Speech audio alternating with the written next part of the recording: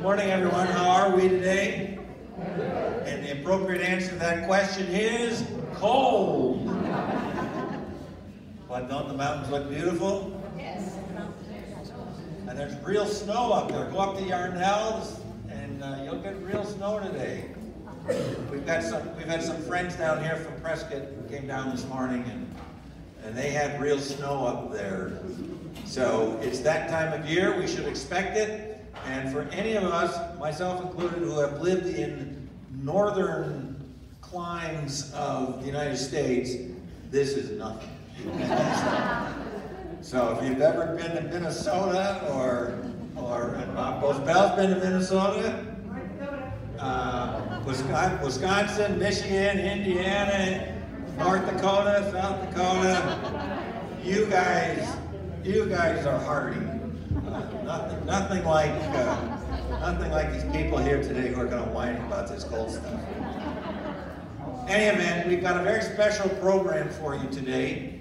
I didn't introduce myself. I'm Dan Finley. I'm the executive director here at the Desert Caballeros Western Museum, the best Western history and art museum anywhere. And to coin a phrase that I can steal from an old Western television show, that's no brag, just fact. Any event, I would like to give a few commercials here before we get started. The first is, when you leave today, you'll probably see some activity around the museum. A terrific Native American sculptor by the name of Doug Hyde is opening an exhibition here on Friday, and he is bringing some of his sculptures in right as we speak, including two very large ones. And right outside this door, probably by the time we're done with this lecture, there's going to be about a 6-foot tall statue right out front. I wasn't there when you came in, so please check those out. Come back beginning this weekend to see an exhibition by Doug Hyde and another terrific artist, a cowgirl up fan favorite. Her name is Joni Falk. Joni will have an exhibition here as well. So we got two wonderful artists opening shows here this weekend. I would like to ask Kathy Clark to come on up, and Miss Kathy is here to give you a few more commercials. Kathy. I won't make it long. So, but I do have a little funny story. Speaking of the cold, my son at home this morning saw the snow on the Weaver Mountains out of our dining room window, and he asked if he could take a snow day today. He doesn't know how snow days work, but that was a snow day in his mind. So, anyways, can I get a show of hands who all are members here? Thank you for your support, very much so. For those that are not members, I can help you with that after the lecture today, and the admission rate that you paid can go towards a membership if you would like to purchase, and you will be included on our email list and all of our upcoming events. This Friday we actually have a members only preview for the exhibition that Dan was talking about before it opens to the public on Saturday. So that starts at 5:30 for members, and I can answer any questions you have about that.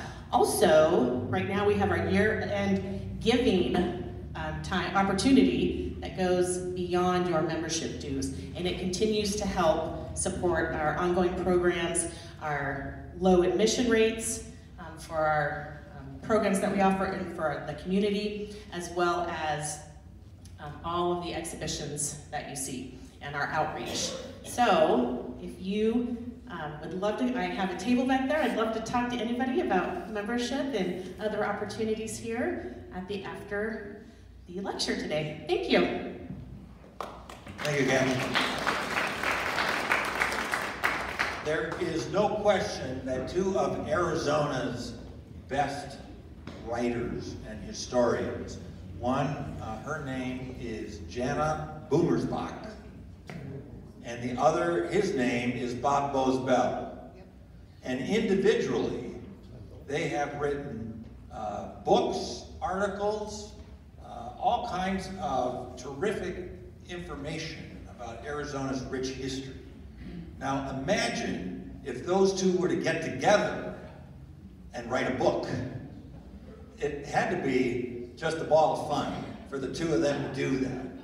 But we are, in fact, the recipients of the great partnership that these two have enjoyed with one another for many years. So, without further ado, I'd like to give to you Jana Bommersbach back here. Come on up, Jana. And Bob Boze.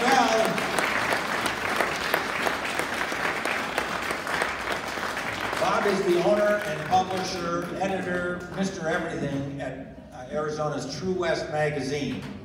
And they have been frequent contributors to that magazine. And I will let them begin to tell you all about their latest book. Thank you, Dan.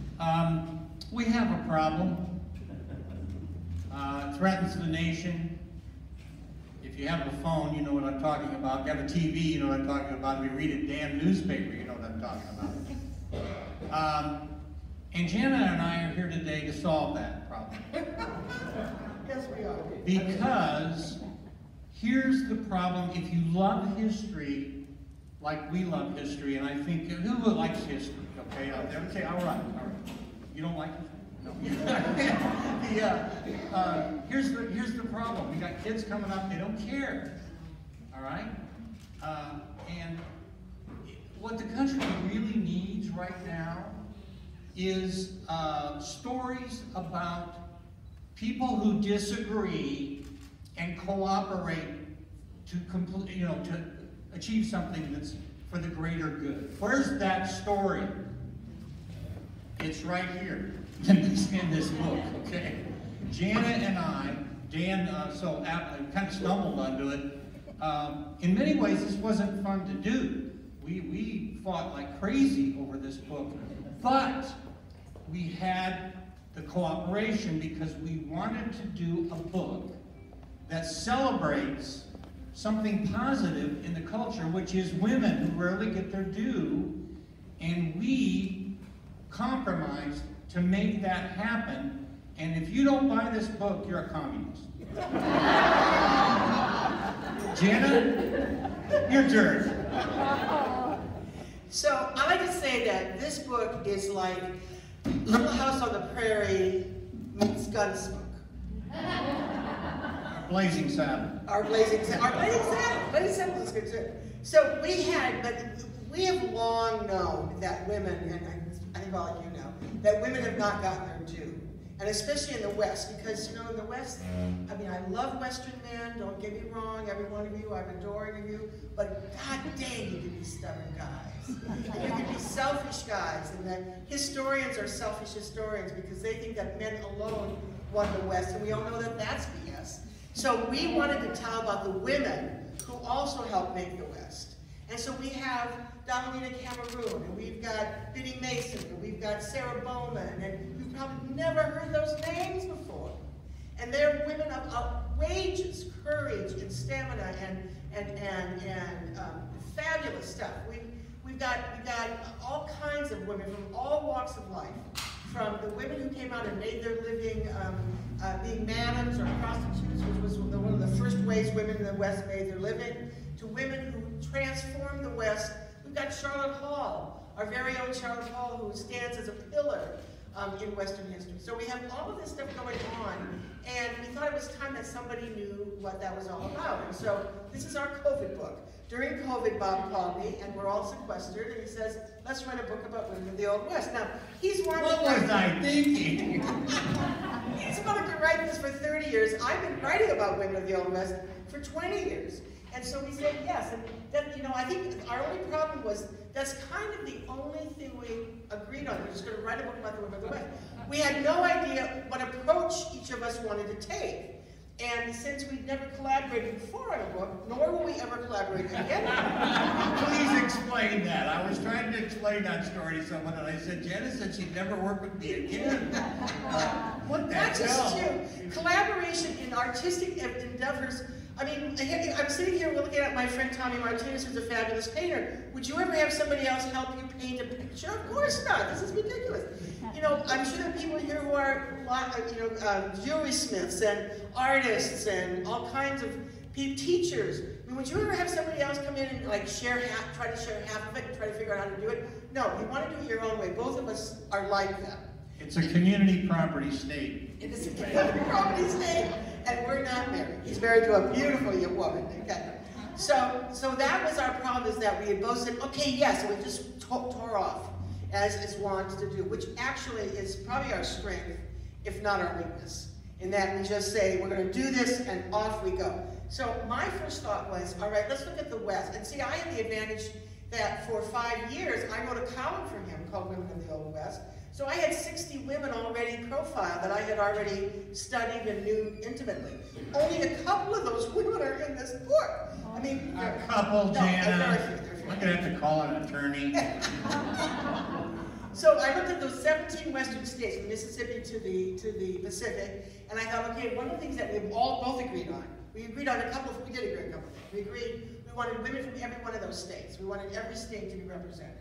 We also agreed that this was not a white woman's book. This was a book about women of every color and every nationality and every type.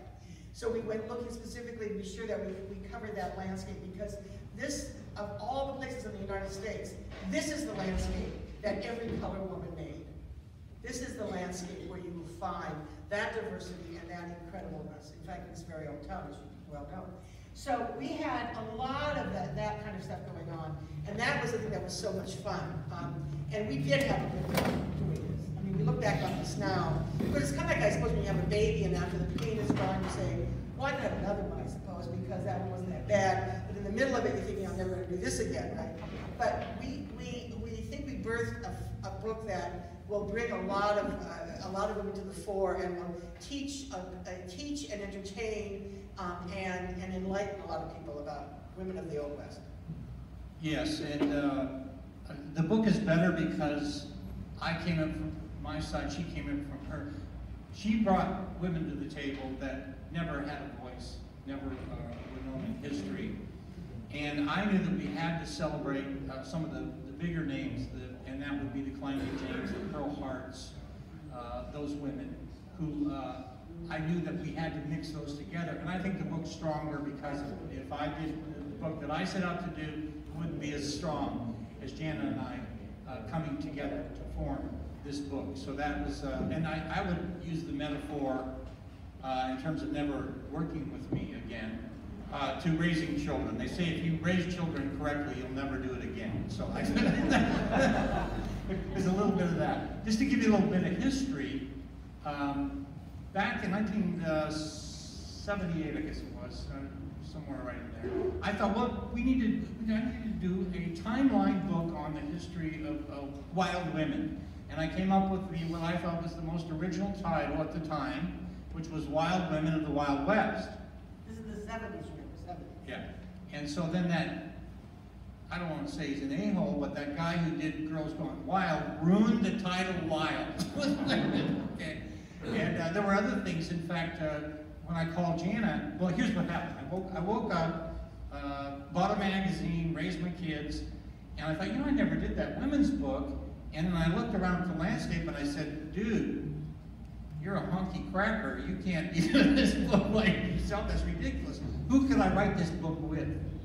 And there was no question. I immediately called Jana and said, would you like to write this book with me? I think we could really come up with something good. Now, what I had created was a timeline. If you've ever seen my other books, you know that I had done books on Billy the Kid, Doc Holliday, Wyatt Earp, Bravo, Hickok, Geronimo, and they're all based around the timeline. I like to be able to know, okay, this is the actual date they did this is where they went, here's the OK Corral, here's the aftermath, and that's how I like to follow through on. That was the first thing we threw out. That was the first thing. Well, besides the title. And Jana says, you can't use that title. And I said, what, honey? And then what did you say? So then I said, well, let me go back a second. And so we tried doing it as a timeline. Yeah. But the problem is you do a timeline with one person.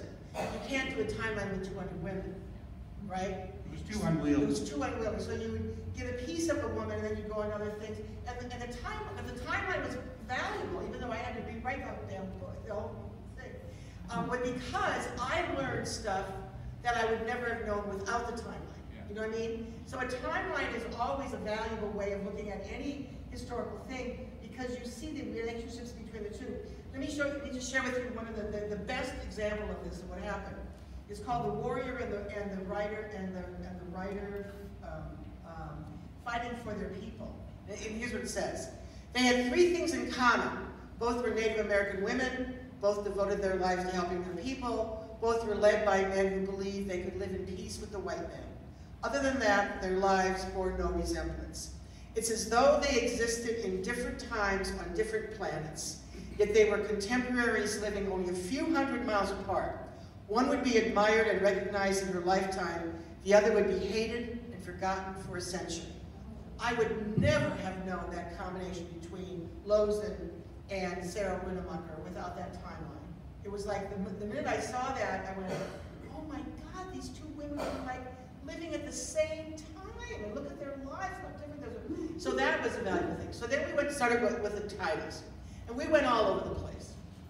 I mean, at one point I wanted to do, what did I want to do? I wanted to do some stupid thing. Well, we had Grit and Grace. Grit and Grace, we had that. What was one of yours? Oh, what's that one? What was that line about? Something about women that Audacious. Audacious women. Audacious women, which I liked, but then it just kind of mean. And we were going on and on and on. And we couldn't, and Bob was asking every person he knew for a title, and every person he knew was giving him a title. Yeah. Because everybody thinks they can name a book. It's very hard to put a title on a book, right? And so we're going on, and we went on a variety, and then somebody said, let's do the real women of the Wild West. So that made, that would distinguish it from, like, just fantasy women. And then the way we get the title is Bob is doing a wonderful art piece in Cattle Track in Scottsdale, a collage, and he's going to put it in the Pippin Museum as a new thing, and he decides to name his art piece Hellraisers and Trailblazers. Hellraisers and Trailblazers, and the Pippin Museum says, oh my God, why isn't that the title of your book? And Why isn't that? After all of them. So we already had one title, but he forced the guys to go back and redo the whole time. Of course, he is not popular with the support staff. Oh, no, that's not true. I think a couple of those people would like to see us dead. They would come to the funeral. So that's how we got, which I think is the perfect title for this book, Hellraisers and ironically, I've been giving a speech for years for the Humanities Council. I think in this very room I gave this speech, and it was called Hellraisers. And none of us ever thought of the word Hellraisers. With the Trailblazers, we had that word early on, but we never got the Hellraisers part until you came up. And we look back and went, well, we were both talking about Hellraisers for years, and why didn't we ever think of that word? I mean, sometimes the most obvious thing in front of your face you don't see. So that was kind of an interesting thing. Well, and that speaks to the collaboration and the fact that we disagreed. Jana was dead set against Wild Women of the Wild West, and when I fought her on it, she said, Google it. And so I Googled it. There's like 7 titles with that exact same. Isn't that amazing what Google can do now? Just instant, 1.5 seconds, 25 titles with that title. And I went, well, there goes that. And so we thought about these things. I remember we must have spent a couple of months on Real Women of the Wild West, but something just bugged me about that. Real Women of the Wild West.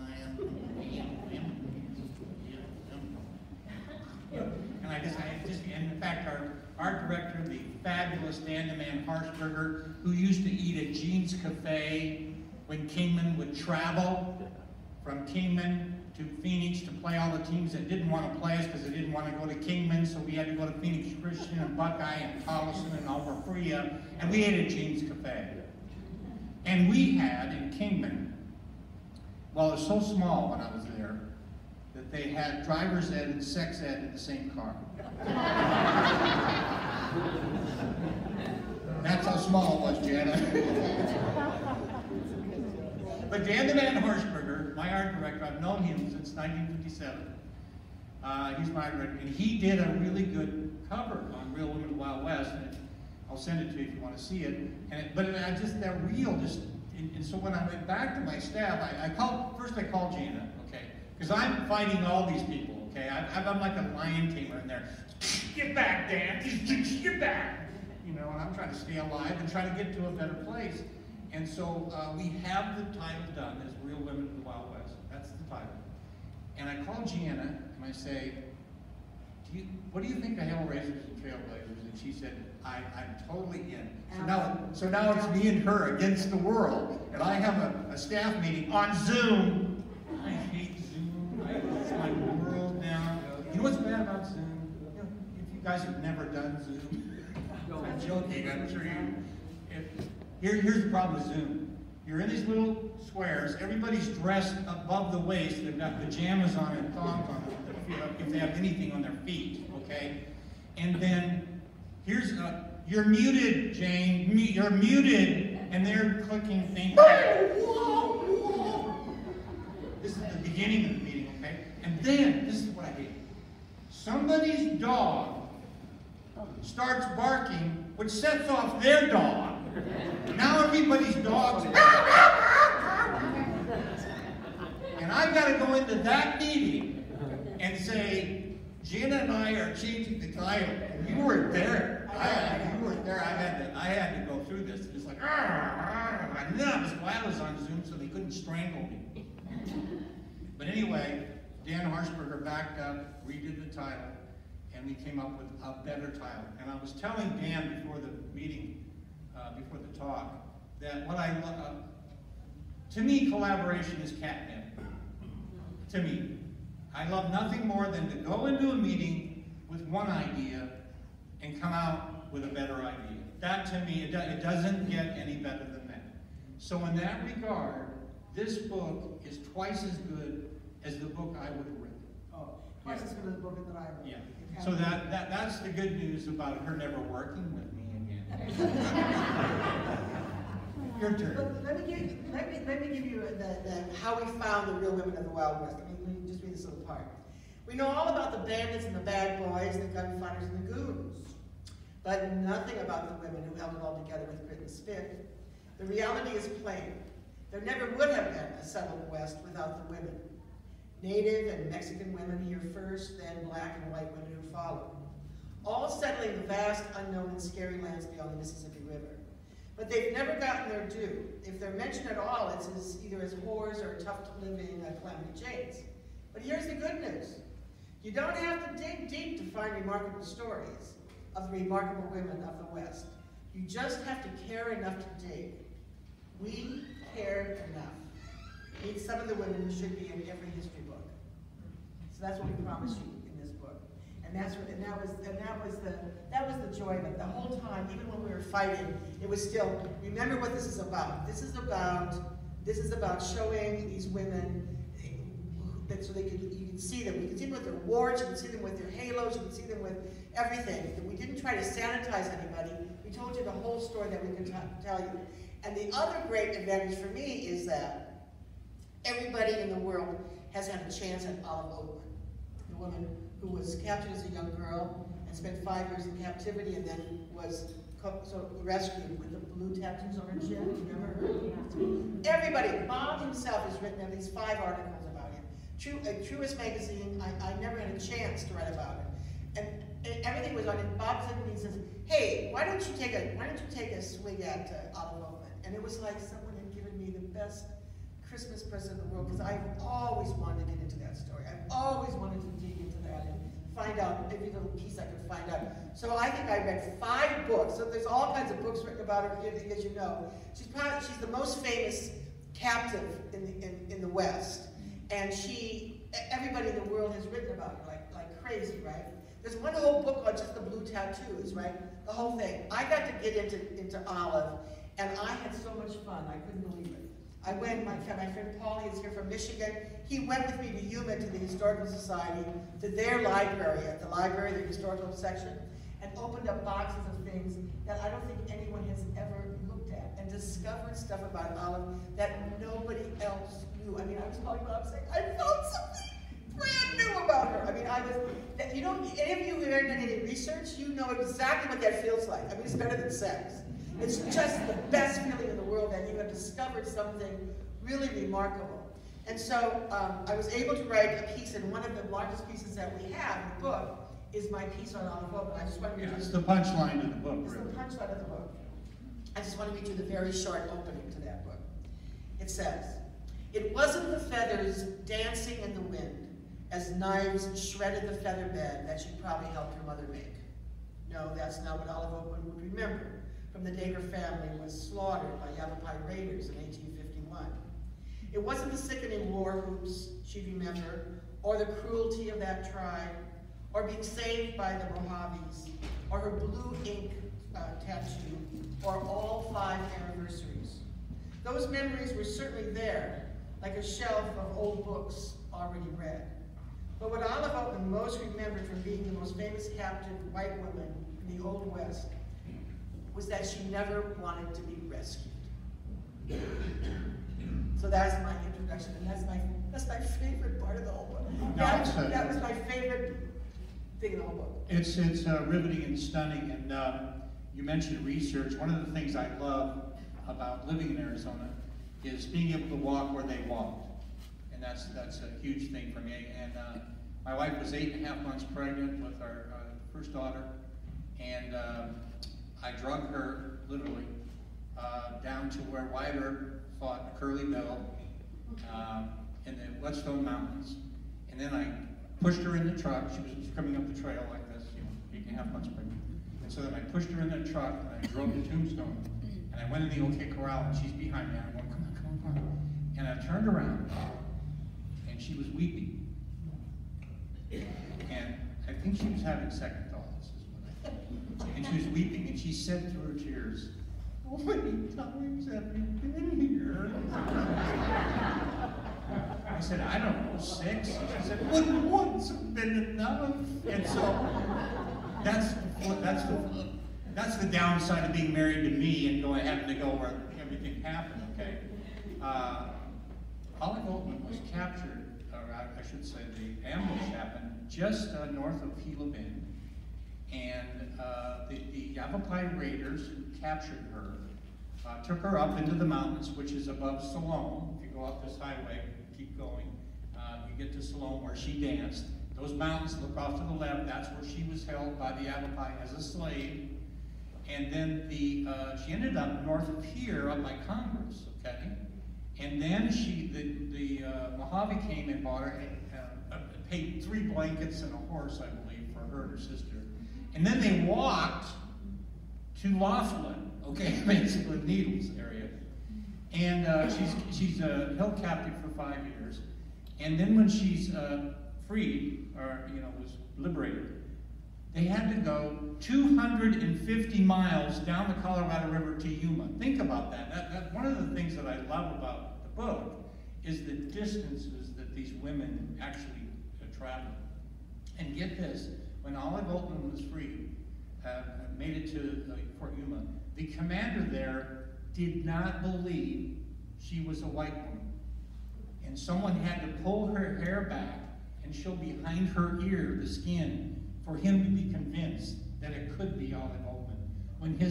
When her brother came from California to meet her, they sat for an hour looking at each other and didn't talk. They couldn't. She was so assimilated to the native life. Now here's the part where Jana, I really got to give her kudos, is I knew that there was an element of the story that didn't make sense.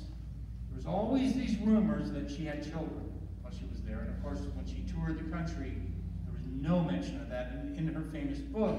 I'm not going to get with it. There's this thing going on in that. But he knocked me off like oh, I know it was. So Charlotte Hall, the mother of Arizona, made a comment about her having children, and yet when she wrote about it, she didn't write about it. The answer to that is in the book, and you have to write it. Okay? All right? But I just love the distances. The Martha Summer Hayes particular, we don't have time to go into it in detail. It's in the book. It's just incredible, the distances they cover. And then you also see, the other thing you also find is that, in fact, we were just talking earlier when she came in the door, you don't find any wimpy women in this in this book because there weren't any wimpy women to be found. You could not be a wimpy woman and survive in the West. I mean, first of all, you had to have, I mean, some women were dragged here. I mean, many women came here very voluntarily, some came excitedly, but some were dragged here, kicking and screaming.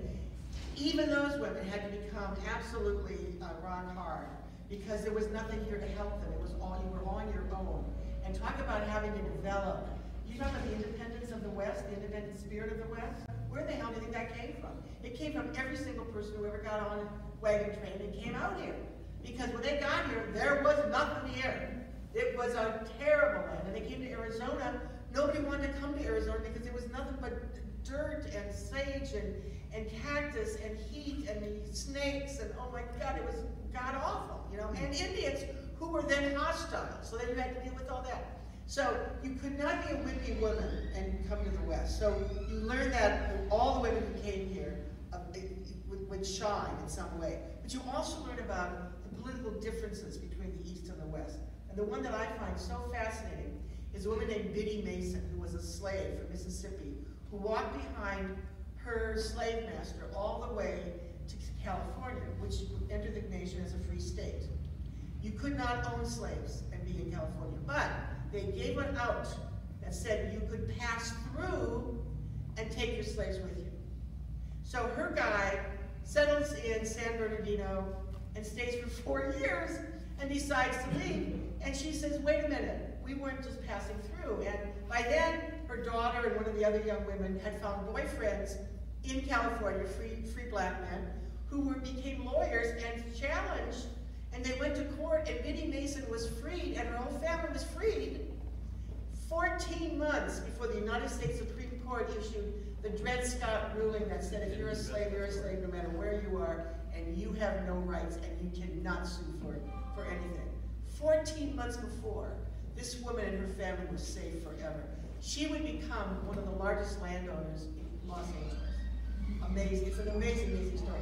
So you see that difference of thought. And I think that one of the reasons that we allow a lot of different thoughts going on out here is that there's always been a lot of different thoughts out here. There's a lot of different approaches to life. And so I think that we see that from the very first influx of the traveler through the whole history of the West. Yes, and going back to Martha Summerhays, what I love about that story is that she's a newlywed. Her husband's in the Army. They're in Wyoming, and he gets papers to be transferred to Afghanistan, which was Arizona in 1874. And so they leave. She wrote all this in letters, which was later converted into a book. And you cannot leave here without reading. You got to read this book, but you got to read Vanished Arizona. If you've never read that, it is a must-read to live in Arizona. You have to read it. I read it every once in a while. And what's so great about it, and I think you'll agree with this, is if you want to read how big the bullet holes were and where the ammunition was stored, read the men's story, okay, which I love, okay. But Martha Summerhays, gets into the cooking, she gets into all of the domestic, all the stuff, and I love this part of the story.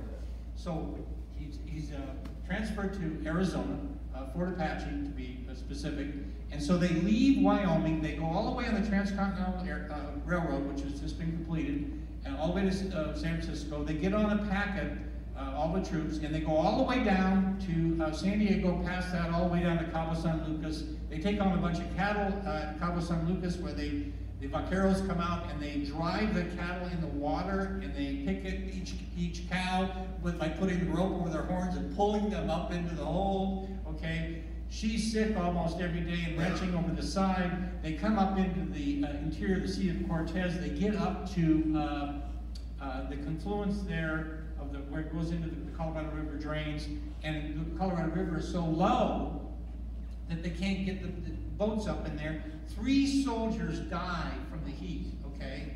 They're wearing wool uniforms, and it's August, it's 122 degrees, okay? And she notes that they were given ceremonial burial and put over the side, okay? So they make it up to Yuma. One of the units drops off there, and then they go up to Fort Mojave, which, as I mentioned earlier, is about where Laughlin is, Bullhead City, if you know where that is. And so then they go up over Union Pass. Now they're on their way to Prescott.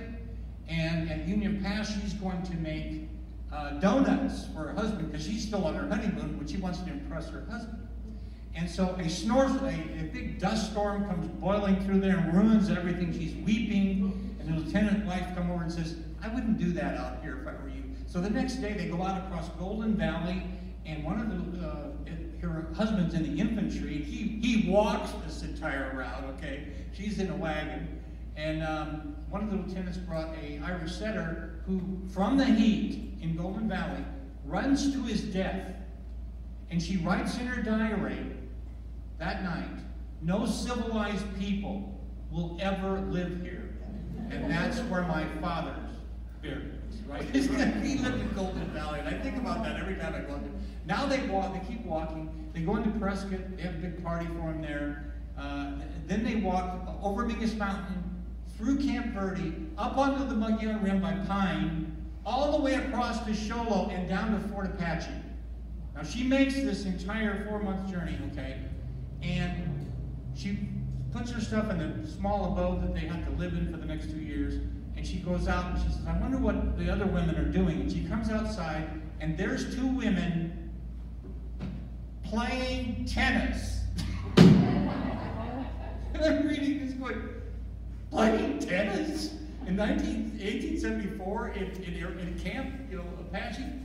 Yes. And it just blew my mind. And then the next chapter begins. So our son Sammy was born.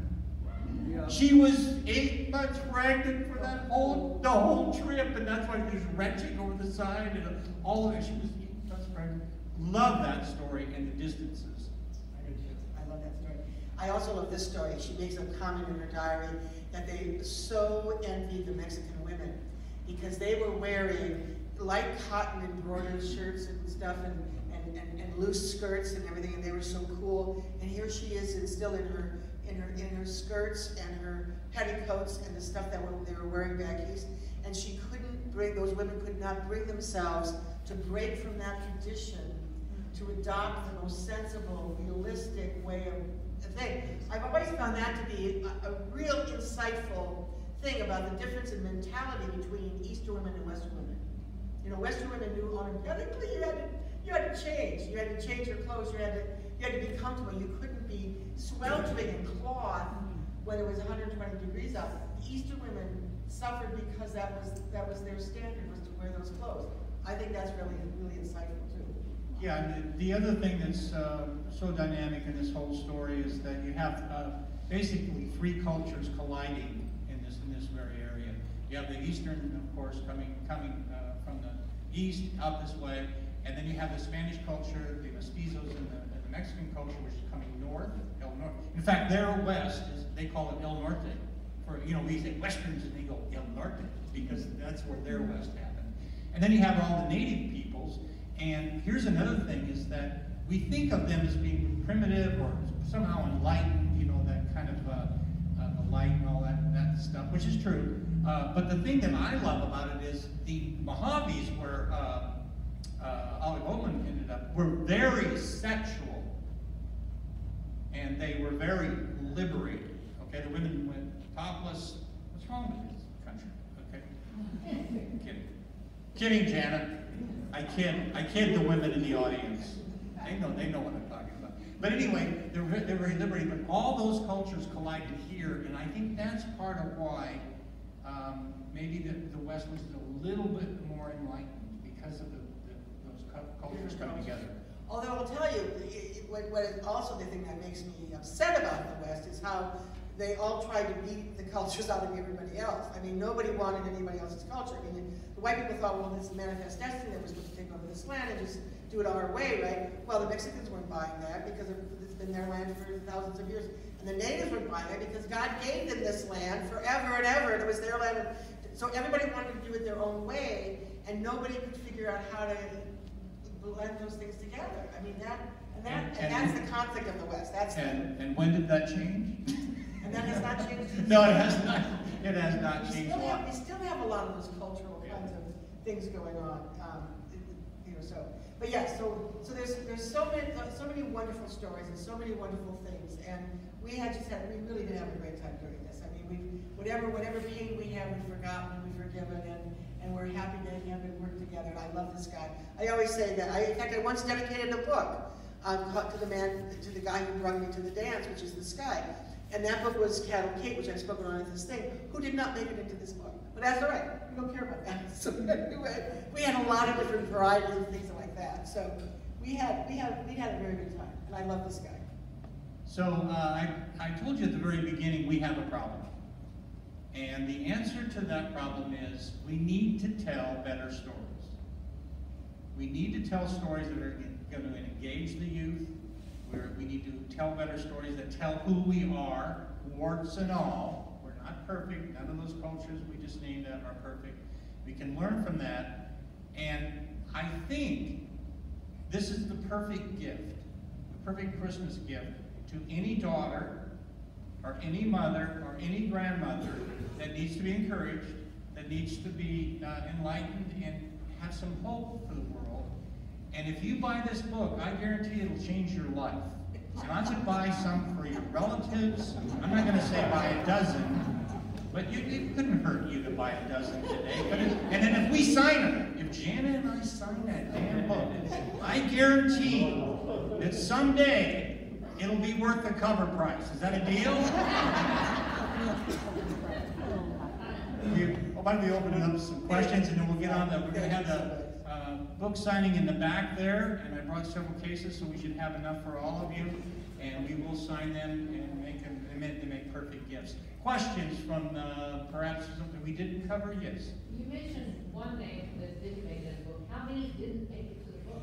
Oh, about 250, 300 women. I mean, we had, by the time we got done, I don't know how many women we had all together, but we had there's such great stories on the floor. And someone said, are you going to do a second book? We said, no, we're not, because we think we've done our job in making people want to know more. So other writers now, hopefully, will be inspired to also look at this and have other eyes look at all of this. But yeah, we cut the really fabulous women who are not in this book.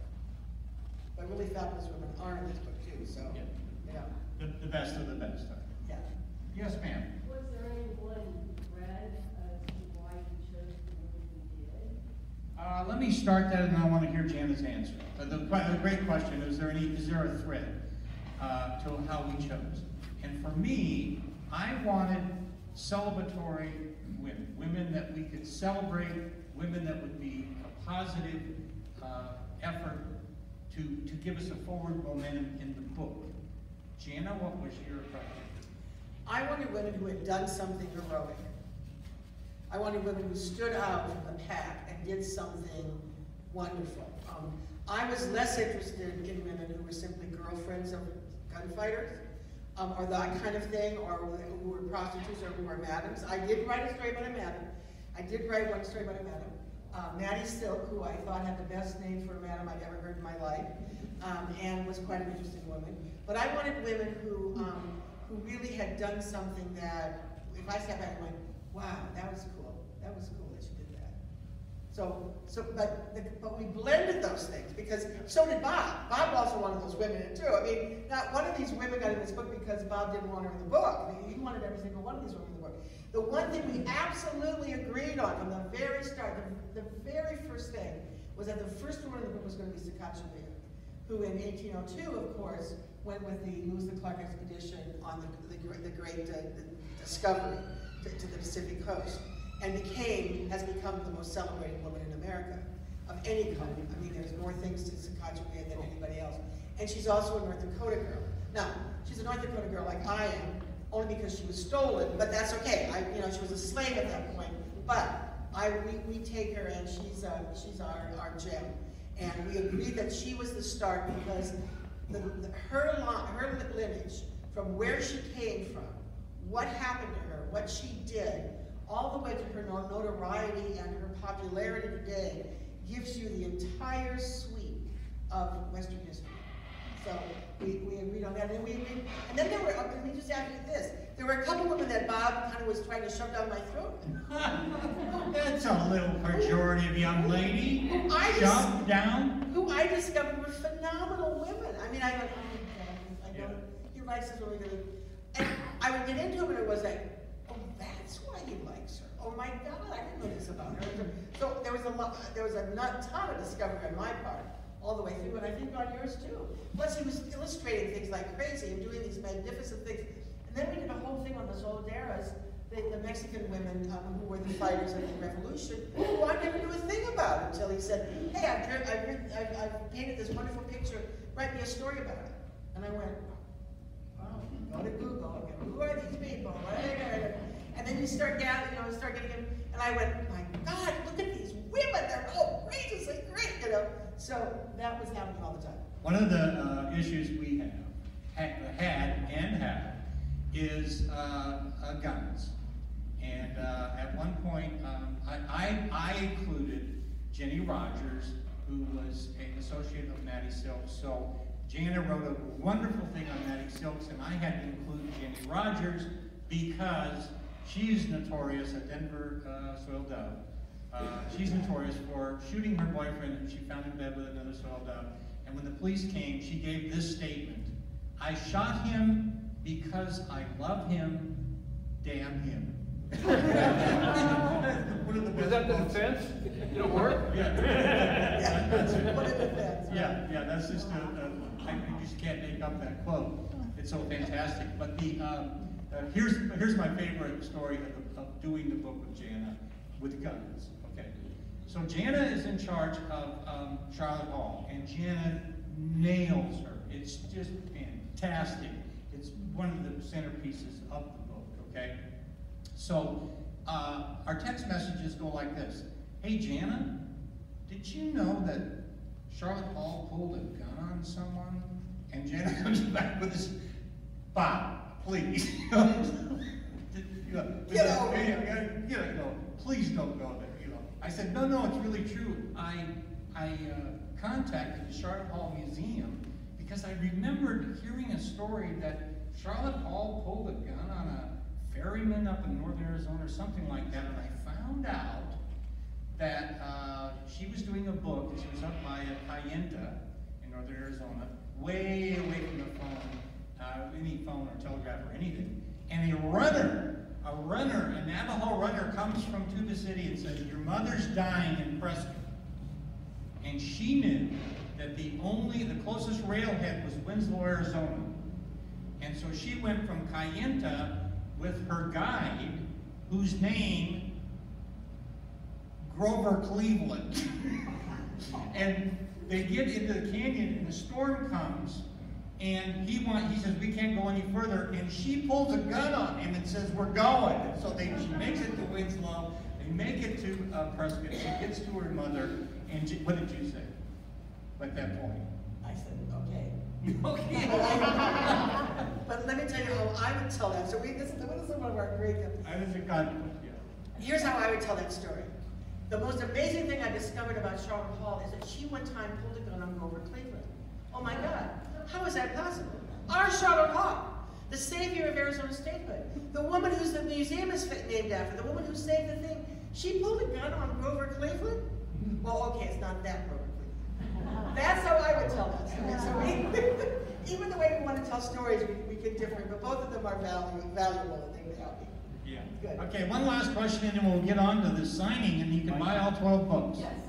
Thank you for your wonderful talk here. I have no voice. Out of your perusing all the names of the women, did the name Cordelia Crawford Adams come across?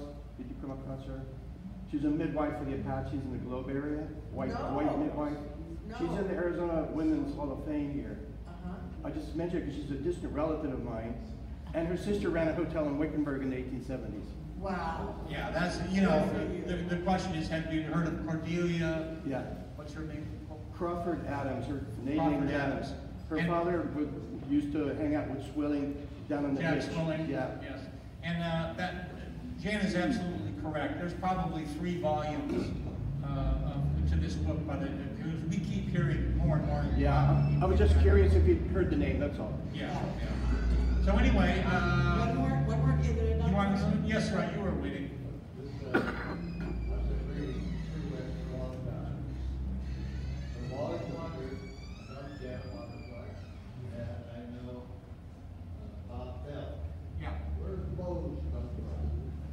the question is, this is embarrassing. It threw me right back to Kingman. So I'm on the baseball team, I'm the leadoff hitter, and we hate needles. Needles is our rival. They're in California. They're all gay as far as we're concerned. Not that there's anything wrong with that. And so I'm the leadoff hitter, and we're in a game with needles. We hate them. And I look over at the sign of the third base coach, and he says, swing away. So I hit a sharp single right in center field. I run down to first base and look out. He fumbles the ball for the throw. And so I turned around backwards and strutted to second base, running backwards. And my entire teammates stood up and they all yelled in unison, Bozo. Cruel teammates shortened that nickname Bozo to Boze. And that's where that story comes from. Don't tell anyone. Hey, thank you all. We're going to be over here, Jana and I. We're going to be signing books. And like I said, we're done. Thank you.